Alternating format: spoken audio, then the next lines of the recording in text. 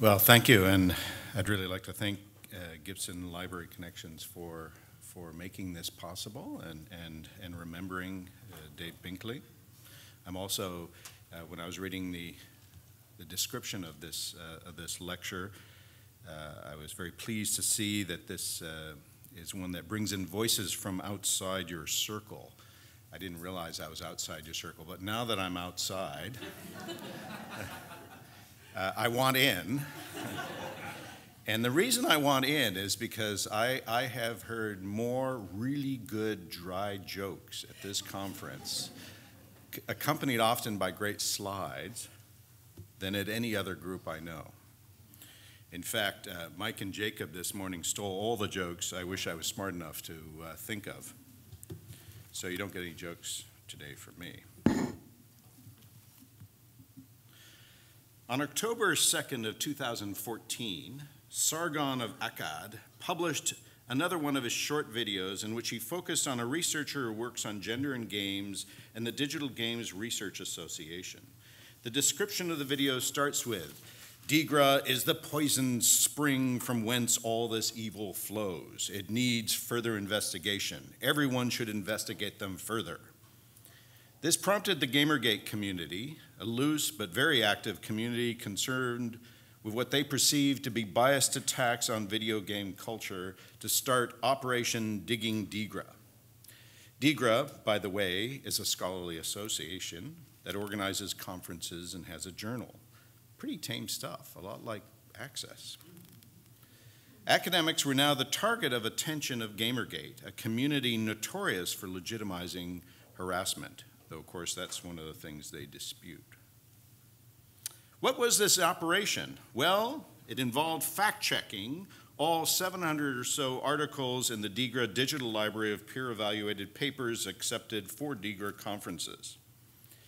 To do this, Gamergaters actually scraped and archived the Digra Digital Library. They also started various wiki pages about Digra to manage their research. As they put it, this was going to be a long operation. So why do I start with this operation? Well, because it illustrates some of the paradoxes of contemporary digital research and the power of archives. Gamergaters were setting out to study the game studies researchers, people like myself, who were studying them, in part to drive them back into the ivory tower, and they were doing it with the tools of the academy, including curated archives. They set out to create and control their own digital archive for documenting the phenomena as they saw it. They didn't trust us. Gamergaters saw what they were doing as a form of honest peer review, turning the practices of the academy onto the academy itself. They were going to make us live up to our own standards. Meanwhile, safe in Western Canada, in Edmonton, where it is a wee bit colder, but it's a dry cold, a group of us were experimenting with visualizations, trying to find ways to represent too much information, what we called the hairball problem, because all visualizations of too much information end up looking like hairballs.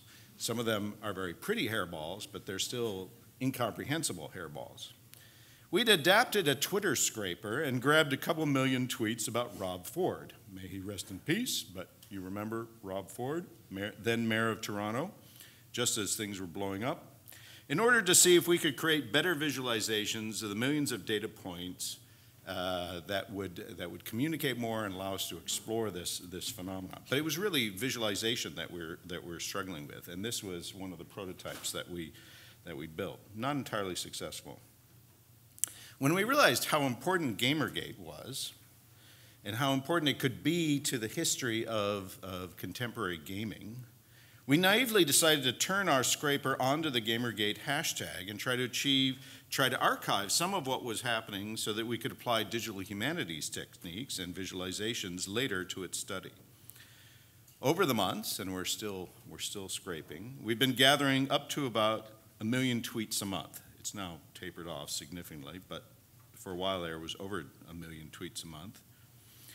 And we now have a growing text base, which in 2015, we actually realized we need to think through some of the ethical issues around the gathering and archiving of this data, especially since we were thinking of proposing papers to the Canadian Game Studies Association and Humanities Computing Association. And this led us to develop a preliminary ethical statement when we published some of our materials through the University of Alberta's Dataverse network. Of course, our Dataverse archive was soon noticed by the Gamergaters and became very quickly U of A's most popular Dataverse network. I think it still is. I didn't check today, but the last time I checked it was. Even though very little of what we put up you could download. We'd embargoed most of the materials and only made available the sort of summary materials. But the Gamergaters quickly used what we had put up to once again prove that the movement was not about the harassment of women, but about game media ethics, something we didn't think was so clear. Our archive had become another contested site in a culture war with ethics at its heart. Why tell this twisted and rather recursive story? Well, recursion is, this is the home of recursion, if there was one. I think, we heard about closure and recursion?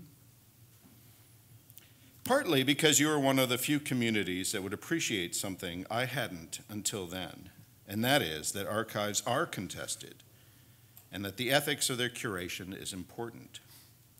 This may be an extreme case, but it raises some of the questions that I want to apply to other projects, and I think we need to be investigating together.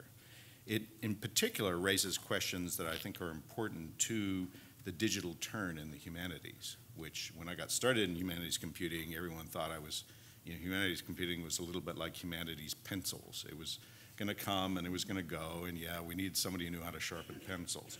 And then the web came along. So some of the reasons why this case study is useful. First, we were scraping and archiving current materials of people, in our case, living and identifiable people. Most humanists think they're safely dealing with a past, and therefore there's no ethical problem. We need to ask again who owns information and what it means to have consent. Second, the Gamergate community had claimed that the issue was about ethics, not only of the games media, but also of the academic game studies community itself. The archive itself, if you will, was telling us that ethics was central to its study. Thirdly, much of the materials we gathered are toxic, and the community does harass researchers, which raises questions about the gathering itself, and especially how to take care of ourselves as we did the archiving, and in particular the graduate students who are involved in this project. And finally, this project makes clear how academics like us are using the techniques of surveillance in the human sciences. We used to think of surveillance as something that governments and corporations do, but after Snowden, we realized that it is the less visible forms of surveillance, not the cameras, not the phone taps, but the surveillance of data that matters. And that anyone who is digitizing and gathering digital data on any scale is potentially contributing to the problem. How should we think through the building of crafted digital collections to avoid the sins we accuse others of? So my first of a number of theses today is that we, especially in the humanities, are at a moment, a turn in how we think about knowledge. This, by the way, is Larch Valley. It may be cold in Alberta, but we have larches. This is like a week ago, and I did make it up the hill. If any of you have been there, you know it's a long, steep climb, and then poof. We can no longer treat the accumulation of data as a good thing. Just as after Hiroshima, we began to think differently about progress in science. More is not necessarily more, information is not necessarily used for good, even by us, and big data is definitely being used in unanticipated ways. That's the point of it. Information should not want to be free. Part of the ethical problem is that information capture and digitization technologies are collapsing the archival accessioning process by automating the capture, enrichment, and depositing of information. You can almost do it all right from your camera without thinking for a moment about what you're doing. And poof, your daughter is up on the web in some form of archive, never to be taken down. There's no time for an archival function between researchers and repositories like ERA, the University of Alberta's Education and Research Archive that I have access to. In fact, very convenient access to. I am my own archivist now, because the infrastructure has been designed to be open and convenient and not to forget. We therefore all have to learn to think about the ethics of what is captured and make accessible, and what we make accessible as archivists have. We have to learn from the disciplines that take respectful care of knowledge, the archivists, the editors, the librarians. To unpack the issues, I'm going to take what appears to be a digression. I'm going to actually, since I come from philosophy, take a philosophical look at the assumptions behind mass capture, the assumptions behind this idea that more is good. And I'm going to survey some arguments, both for access and datafication, and then some arguments against it. One way to think of the issue is to ask whether something should be digitized and made available as an archive at all. Something that seems to get asked less and less with the proliferation of technologies and the compression of time to archive. As we speed up the time to archiving and shift responsibility, we're losing the moment to ask about what we digitize or not. These choices get lost in the technological decisions about how to digitize and the promises of what will be when everything is in the big, big archive. We're fascinated by the possibilities for digital work, digital research, but don't ask whether there should be a separate decision-making function that asks the question in the first place. And this is actually a common story in technology. Some of you are probably going, oh yeah, Phaedrus, Plato's Phaedrus. There is a crucial little story of the invention of writing, if you will, one of the first information technologies, in which Socrates points out that there is the person who builds the technology isn't always the best one to decide how it's going to be used, and there should be a legislative function. There's somebody taking responsibilities to go to ask again and again, how should this be used? Sorry. So let's look again at information, the information digitized in its will. And I'm sort of building around this phrase, information wants to be free, because it's a sort of a marker of a certain way of thinking about this. It's a commonplace in the culture of information technology that information should be free, but do we really understand what it means? John Katz, in an article for Wired titled "The Birth of a Digital Nation," argued that the single dominant ethic in this community is that information wants to be free. Somehow, the desire of information has become an ethic for an entire community, a rather alarming abdication of responsibility. What about our desires? Do we know what we want or what we don't know? So, I'm now going to sort of go through some of what I think are some of the underlying arguments for and against freedom of information. The first goes back to the 1946 UN General Assembly Resolution 59, which states that freedom of information is a fundamental human right and is the touchstone of all the freedoms to which the United Nations is consecrated. Freedom of information is often discussed in a political context as important to a democracy where it is a right to information by and about government. Without accurate information about government and elected officials, it's hard to hold them accountable and hard to vote in an informed decision, in an informed fashion. Though I think the current American election shows that you can have access to all sorts of truthiness and it doesn't seem to make any difference. Freedom of information is therefore essential to the transparency and accountability that are characteristic of functioning democracies.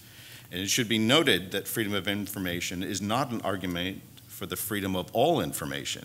It is primarily an argument for information important to democratic citizenship. Freedom of expression is another right, and it's a right closely tied to freedom of information. And because it would mean little if people didn't have the right to seek out and hear what others have to say. You know, if they're not allowed to express themselves, then then it's very hard for others to find out what they're saying. So Article 19 of the Universal Declaration of Human Rights states, everyone has the right to freedom of opinion and expression. This right includes freedom to hold opinions without interference and to seek, receive, and impart information and ideas through any media and regardless of frontiers. The rights of free expression and information do not, however, mean that all information wants to be free, nor that one can express oneself in whatever way one wants. There are still slander laws and restrictions on expression like copyright. Further, these rights assume that those who express information actually want to share it widely. So freedom of expression means freedom if you want to express yourself, not freedom to have your information sucked up and made available to everybody else. Access to information is another formulation, and it's one of the principles of librarianship and archiving. The IFLA Code of Ethics for Librarians and Other Information Workers states in its preamble that the need to share ideas and information has grown more important with increasing complexity of society, blah, blah, blah. And then it goes on to say the role of information institutions and professionals, including libraries and librarians in modern society, is to support the optimization of the recording and representation of information and to provide access to it. The code goes on to connect this belief to the recognition of information rights, which are then grounded in Article 19 of the Declaration of Human Rights. Note that this language of belief and role is in the preamble to the code, laying out the founding beliefs of the profession. Article 1 of the code goes on to state the core mission of librarians and other information workers is to ensure access to information for all, for personal development, education, cultural enrichment, leisure, economic activity, and informed participation in and the enhancement of democracy. It also says that librarians and other information workers reject the denial and restriction of access of information and ideas, most particularly through censorship.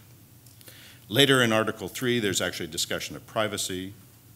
But other than that, there's very little recognition that the ethics of digitization and access might be more complicated than sharing as much as possible, except when it comes to personal information. This is very much a modernist view of, this is good except for privacy.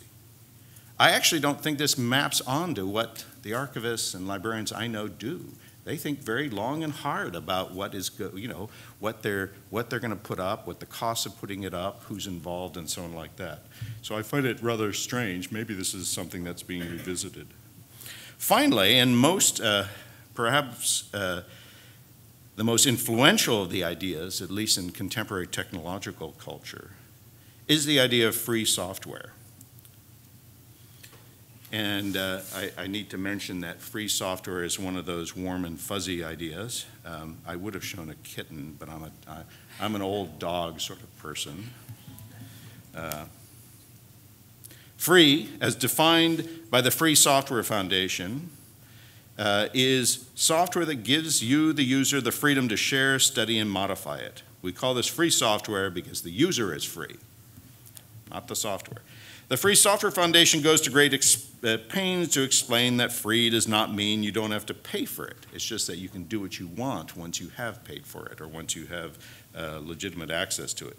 This contrasts to a looser notion of open source software, which is usually code that is made available for free and which others can adapt without payment. And for our purposes, what matters in the related ideas is the assumption that accessible and adaptable code is a good. Whether it is free or open, there's an admirable, if unquestioned, ethic of sharing as a good that is woven into the rhetoric of hacker culture.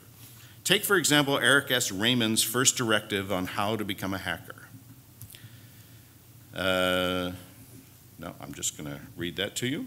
Write open source software. That's his first directive. The first and most central and most traditional is to write programs, I'm still quoting him, that other hackers think are fun or useful and give the program sources away to the whole hacker culture to use. This is an ethic of sharing that proposes a gift economy of code sharing. The hacker community imagined by Raymond is an ideal built upon open sharing as a particular type of information, of a particular type of information, namely software code. The utopian community stands in contrast to the reality of commercial software, where most code is not free or open in any sense. The other free and open is the big bad multinational corporation. And who wants to be big and bad instead of warm and fuzzy? Well, he's not that fuzzy, but warm anyway. He probably smells a bit too. But this, by the way, is I think this is an arcade in Milan.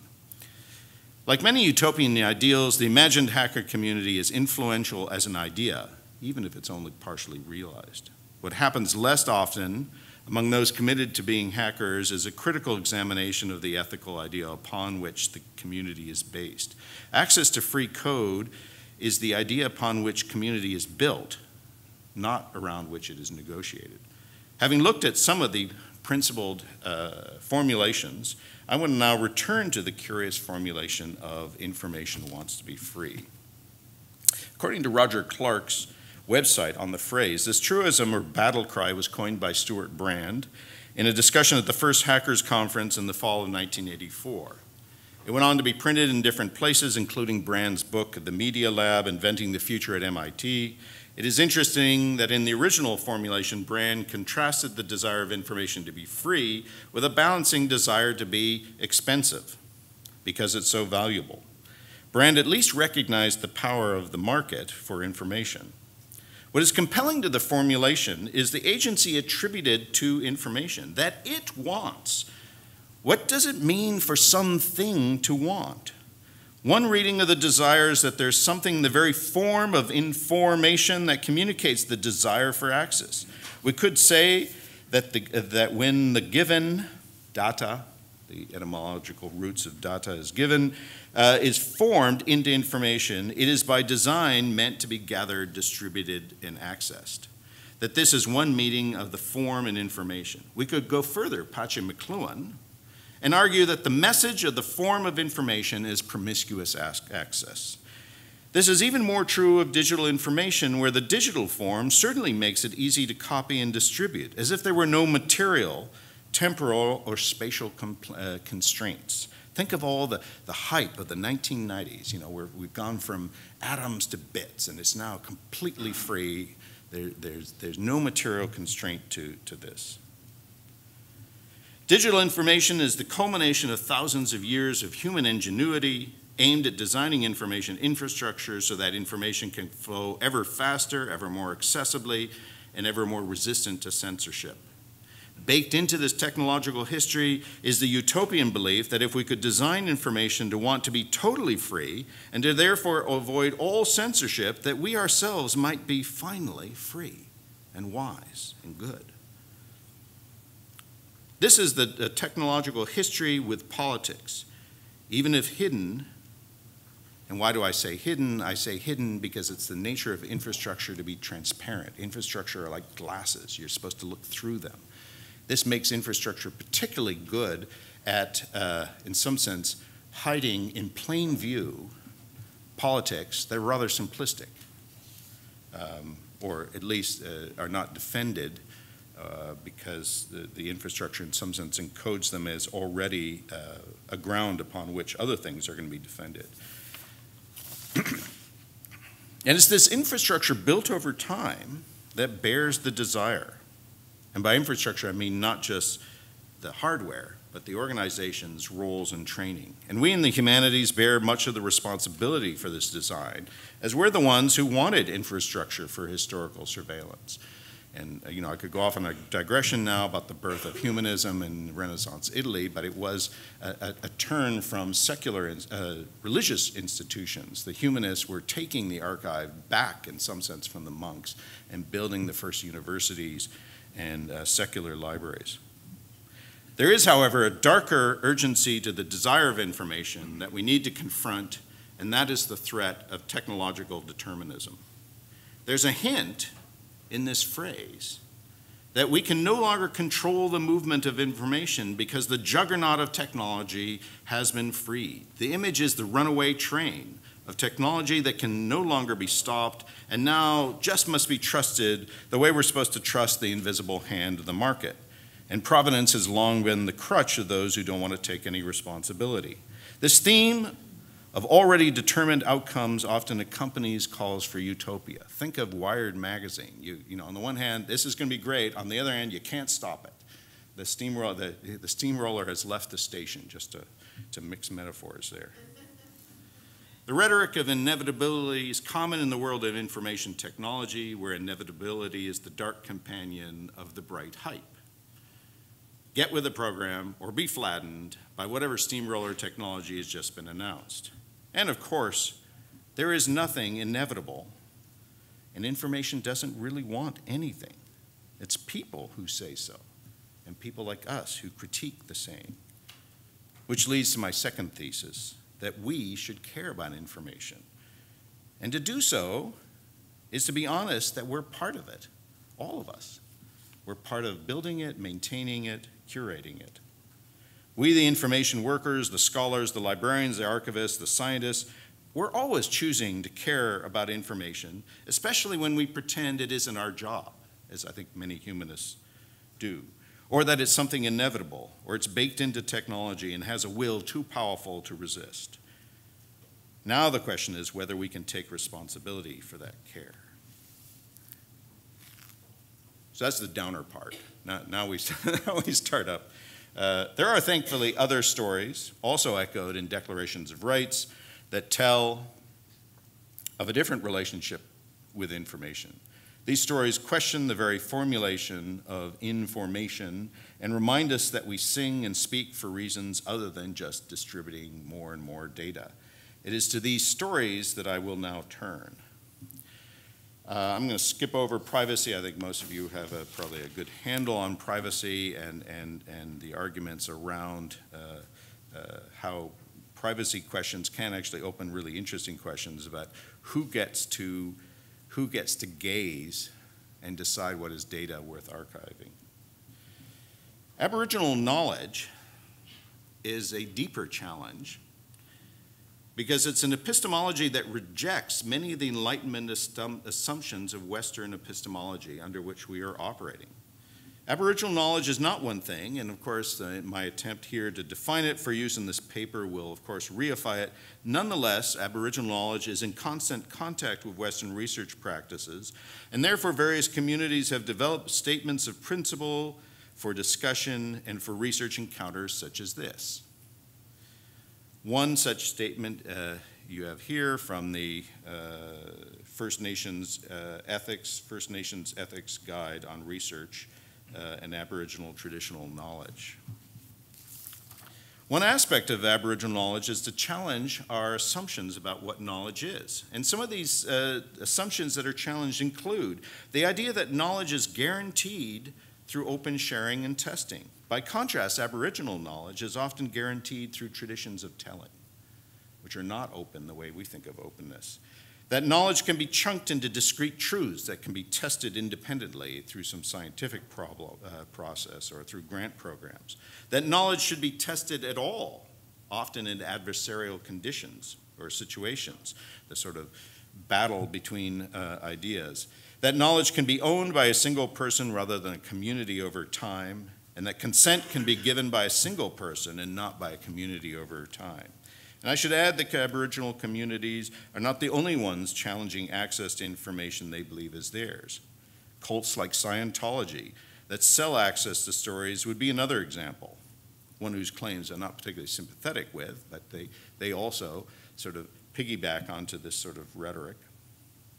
The point is that traditions of telling view the open archive skeptically. The open archive reduces the relationship of telling stories to a situation where all stories are information, and information is available to all whether or not they are ready. Another argument that is that many of us in the humanities are struggling with is the question of appropriation of voice. It's a more general critique of the assumptions behind projects that speak for others. Alcoff, in an article from 1991-92, argues that we all have a social location, especially those of us who are academics. This location provides epistemic authority to our voice, authority that we ourselves should be questioning, but rarely do. As philosophers and social theorists, we are authorized by virtue of our academic positions to develop theories that express and encompass the ideas, needs, and goals of others. And I could add that we're authorized in some sense to create archives without really questioning what authority we're working under. Applying this critique to digitization, we're called to ask whether digitizing is a form of appropriation. By what authority do we digitize the culture of others, whether other contemporary cultures or those of the past? And Alcoff, for those who are interested, goes on to talk about some of the dangers of appropriation, but I'm guessing you're a community that has thought quite a bit about this. In all fairness, Alcoff is well aware of the problems of delimiting identity and membership.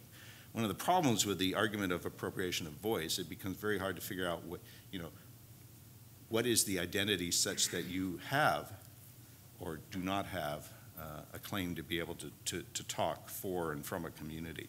The philosophers like to sort of reduce this to absurd situations where I cannot even talk about myself in the morning because I'm not the same person.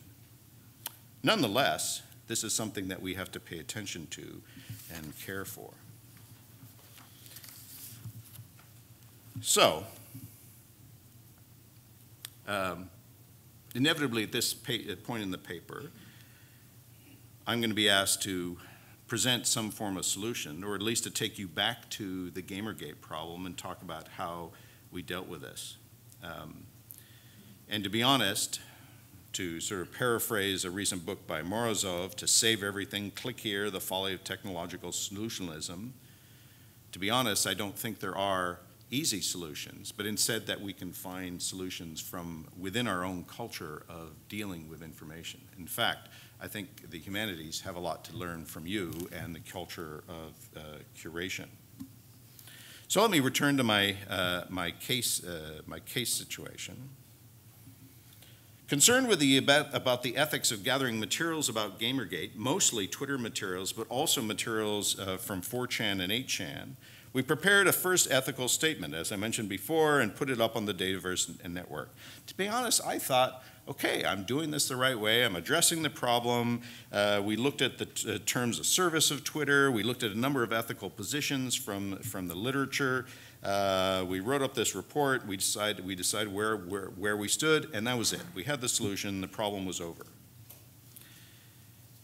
I should, for those who are interested, at that point we had decided that we didn't want to permanently archive anything in a fashion that would follow and embarrass people from years from now. We were trying to develop a sort of right to be forgotten ethic where we could gather the materials, but we did not expose it in a way that it could be searched or scraped by the big search engines and so on like that. We also lightly anonymized various materials and shared mostly summary data. We then developed protocols for protecting ourselves, especially graduate students. The ethics was now solved. What we didn't account for was, of course, that there were other stakeholders, especially those DIGRA researchers who were being investigated. At a meeting for a SSHRC-funded research project on gaming, I was approached by one of these researchers who, while she agreed that an archive was important, admitted that she really wasn't keen on having all the toxic materials shared about DIGRA researchers on 4chan and 8chan being scraped and archived by us for all time. Now, for those of you who know 4chan and 8chan, you'll know this is a particularly virulently toxic environment where people deliberately, partly to keep people like us out, will combine offensive images as it's almost part of the culture to exclude by offense. And that includes representations of children, and you can imagine that some of the DIGRA researchers, how their images were recombined with various texts and put up there. And you can imagine why they would not, despite their sympathy with the goals of archiving this phenomena, why they would not want for all time for these offensive images to be sort of written into the record and discovered over and over and over again, often with very little context. This forced us to reopen the issue of the ethics, to seek out help, to ask if there was a better framework than our traditional sort of rationalist Enlightenment framework with which to think through the issues. And I'm going to end by sort of outlining some of the what this framework, the framework that we're coming to, looks like. And lo and behold, there, I'll just skip that sort of transitions there. First of all, it sounds like a platitude, but we came to the point of view that rather than finding solutions, what we had to develop were conversations about ethics, and that these conversations needed to take place early in projects and should never be closed. I say this as a platitude because it seems like everywhere people say, oh, we need to talk more. And I don't know about you guys, but I frankly don't have enough hours in the day to talk to everybody at the University of Alberta, so let alone elsewhere. So I'm sometimes resistant for yet more calls for dialogue. Nonetheless, we became convinced that we had to bake into the very idea of, bake into our teaching and research practices an ethics of care. And an ethics of care is built around conversations and relationships. The ethics of care comes out of sort of feminist thought and is a reaction to rationalist, if you will, Western Enlightenment ethics, which tend to place agency on the powerful individual. And the ethics of care instead focus on the relationships that we actually have. The ethical relationships we have are not those of a bunch of powerful male white academics. They're relationships with our children, our grandparents, aging people. And that's the approach that the ethics of care recommends that you think about. You think about the relationships, you think about where and who has power, and you try to develop ongoing dialogue around these relationships. And I've sort of summarized where we ended up in this project. First of all, we need to think about ethics over and over again. We need to consider the paradigms and change the metaphors, the language we use. Along with having conversations, we need to confront the paradigms that structure the imagination and metaphors of knowledge generation. By and large, these are Cartesian ones of the independent and heroic genius entrepreneur innovating. The corresponding and usual ethical paradigm is that of the rational independent agent, something that simply doesn't fit the complexity of what we're dealing with in most situations. The complexity of teams of faculty, staff, graduate students, research subjects. We needed something better, and that's why we're drawn to words like bake and repair and care, as opposed to the words of the discourse of efficiency and innovation. Language is important, and by changing the language, I think we can actually challenge some of the assumptions in the information. Thirdly, we decided to focus on curation rather than digitization and to focus on relationships. This is a practice of care we recommend, and it's a practice, of course, that you know much more about than us. And I should mention we had a clear postdoc with us who was working with us to think about what curation meant in this context. There is no escaping curation, and this was a point I made at the beginning. Even when you pretend you aren't doing it or are ignorant of it, we're all doing it now. We've all, in some sense, been forced to become archivists. Following Jonathan Franzen in his novel Purity, we'd say that the humanities, especially the digital humanities, offer more than raw digital access of the WikiLeaks sort. Our projects are about using knowledge of context in the collation, condensation, and contextualization of what is digitized. And we need to reappropriate the importance of curation and choice, even if it has a problematic association with the curation of canons, at least in the humanities, and a curation that can often exclude voices. We have to design into our practices a respect for relationships, especially with those whose voices we are digitizing, who don't have access to the technology we have. And this is one of the points Alkoff makes, that often when you build an archive, you actually silence an archive. When we, using the massive and impressive technology that we have access to, I know many of you think you don't really have enough yet, but talk to your colleagues in Italy, talk to your colleagues in Africa. When you create an archive about an Italian poet, to some extent, you close the opportunity for the people in Italy to create one, or people in another community to create one. And that leads to the last point, which is rights of return, that we need to think about how we return the information and its control to the communities. So how did this help us with our recursive ethics of archiving of toxic material? Well, we've opened a number of dialogues. This conversation here, it's not yet a conversation, could be said to be one of them. To begin with, we deleted all the 4chan and 8chan material and stopped the scraper. It hurt. It broke my heart because I thought I could see research projects and grants stretching out into the sunset. But we just decided the materials were not valuable enough to justify archiving. And the toxicity was, and the care that we should be showing towards the people who were affected and being represented against their will was reason enough to delete these materials.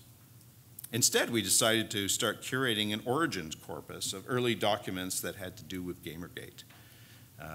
So this was a choice to make a decision ourselves and instead of just letting the technology gather big data.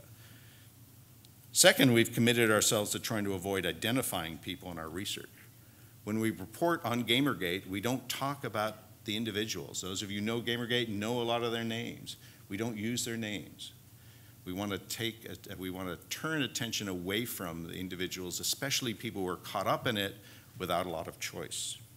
Thirdly, we started a number of controlled dialogues. I say controlled because we're very clear about who we're willing to talk to and who we aren't, but with researchers in the field and people in library and information ethics. And finally, we've made a commitment to care for each other, especially our graduate students, which at least for me is fairly new, to have to worry about the safety of a graduate student, to have to talk to security about that. Needless to say, I'm no longer confident that I understand the ethics of the sort of work we do, which is why I welcome the chance to speak to you. Thank you very much.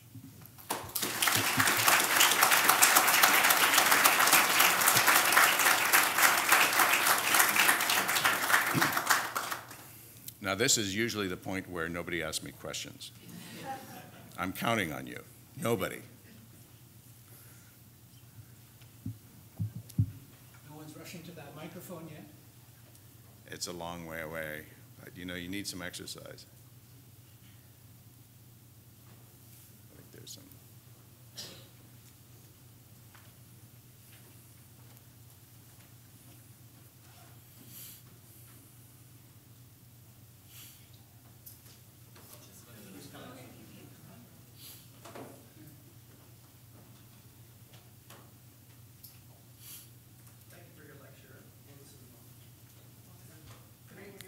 I don't think it's on.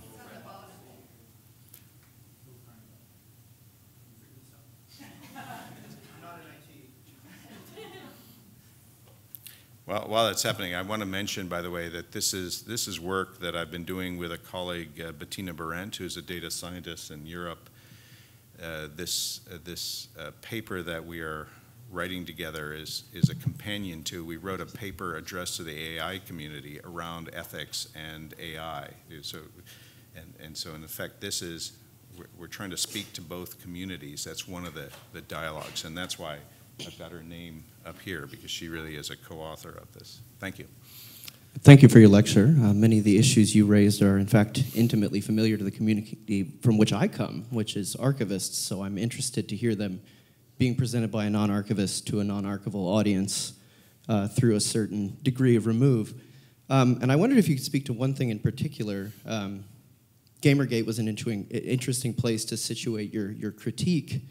But to me, I think the central ethics of accession issue in Canada right now is the TRC process, which was predicated on and depended entirely on records collected for heinously monstrous purposes to effectively administer people's lives in a directly malicious way.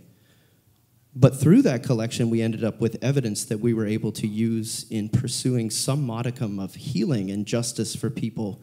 And I wondered if you could speak to how you would situate that sort of phenomenon in this ethics of care as presented here. I would begin by agreeing completely with you that right at this point, Those archives, I think they're at Winnipeg, and though Winnipeg is sharing parts, as I understand it, with other universities, and there have been even lawsuits about what is kept and what isn't kept, are probably the most important archives that nationally. I decided to focus on Gamergate because I decided the moment you start speaking about ethics, you should start by throwing stones at yourself. So I just, it was a decision that if I'm going to address people about ethics, I do not want to get on a pulpit. I want to start with where I know I have struggled and in some cases failed. So that was simply a tactical decision as Bettina and I try to tackle this. It also has that advantage, that recursive advantage, that the Gamergate community are studying us, and it raises issues I'd love to explore more with, should one archive archives about you created by others? And it raises the level to which these archives become, it makes it very clear how they are contested and how the authority of who gets to archive can make a real difference to the long-term perception. And humanists have, I think, known that and taken advantage of that. And to some extent, I think the Gamergaters know it too, which is why they're building their own counter-archive. But I agree completely. So at the Cool Institute, working with the library at the University of Alberta has, we've recently started last year was the first year, we started a thing that we call craft grants, Create and Research Archives for Tomorrow, small f. I'm of the iPhone generation. I like to have small letters in my acronyms, which is designed to fund people creating, prototyping digital archives, but they have to do it with the library, with the Digital Initiatives Group, and we have some of you are here. They have to do it after consulting with people, going through Chuck Humphrey's DMP stuff, and we've after the recommendations of the TRC, we've actually made it a policy that we are going to try to to some extent prioritize proposals in all the Cool Institute's grants. We have the craft grants, we have team grants, we have cluster grants. We're going to prioritize what the TRC recommendation 65 says, research around reconciliation, which is a little bit different than research around that archiving that's happening in Winnipeg, but it is the broader issue that I think we all have to address. The University of Alberta certainly is addressing this in various ways and struggling to understand how we can indigenize the community. I'm sure all of you are facing similar things at your universities.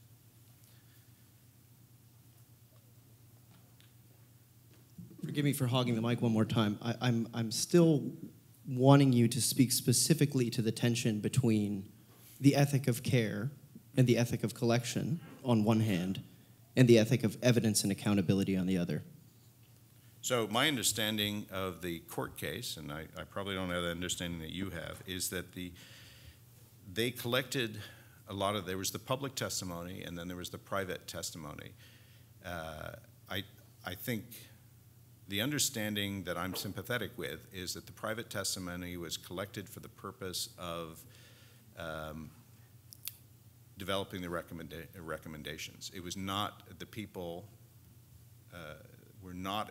it was not necessarily explained to them, or they did not understand that this would be archived. So I'm sympathetic with the idea that those materials should be deleted, especially where people ask that they be deleted. I think we have enough materials, even in just a public archive. I went to, when it came to Edmonton, I went and listened. There's enough materials, and the churches have been trying to pull together their materials and return them to the community in various ways. So I don't know if that's it's a recognition of the tension. But I'm going to say that in my case, I think caring for the communities that have suffered is more important than the long-term record. And we have more than enough information about what happened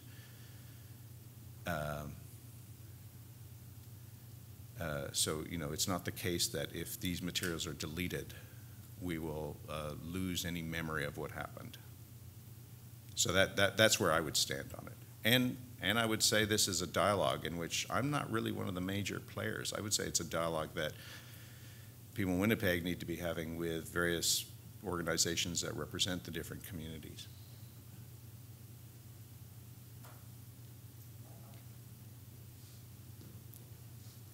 I think there was a gentleman over here who wanted to ask a question.